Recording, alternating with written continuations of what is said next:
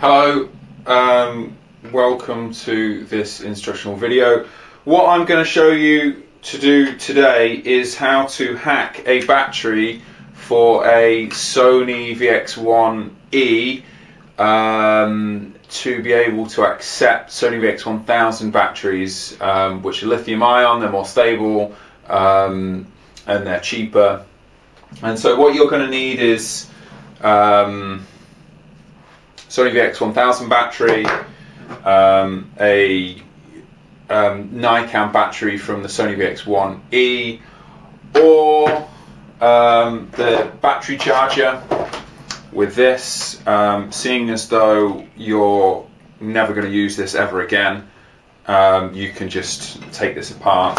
I've actually got one that I took apart a while ago here.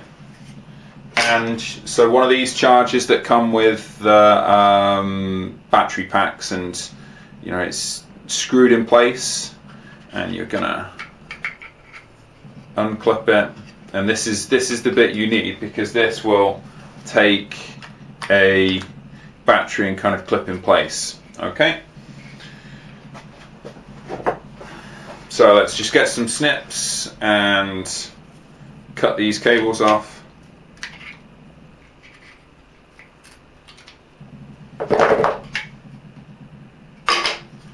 There we go.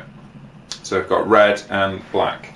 The little circuit board that came from the charger, and I've unsoldered like all of the terminals. The wire in this isn't long enough to go up to here, so I'm just gonna solder the wires directly to the terminals. It should be fine. What else was I gonna say?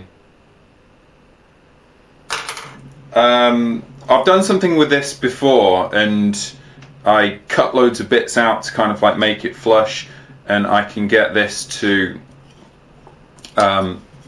sit in there quite neatly, and I've drilled some holes that I'm gonna screw into. I'll also use some araldite or something to secure it in place, because it's not very secure, but it should be okay.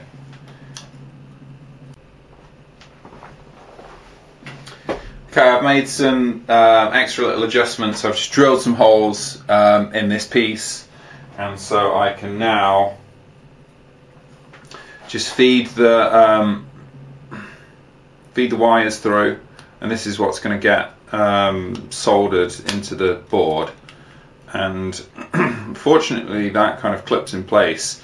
You're going to have to make this as kind of flush as possible, and you can do this however you want, with a Dremel or a chisel or whatever, sandpaper. I've used all three. There are some strength kind of points in it, and I've just drilled through, and I'm going to just put a couple of little screws which have come out of a guitar that I've used at some point. Okay, so I've just put these two screws in place, and I've got the wires coming out here, and that's reasonably secure. That's secure enough, like, for the time being, and you can see it's coming together nicely. The battery goes on flush. This one's going to be better than the one that I made before, because it sits flush with the pack. Cool. Now I'm going to solder on the wires to the terminal, and then put it together. Cool. Okay, so I've just finished up soldering, and as you can see, we've got on the board the positive and negative terminals going to the corresponding terminals there.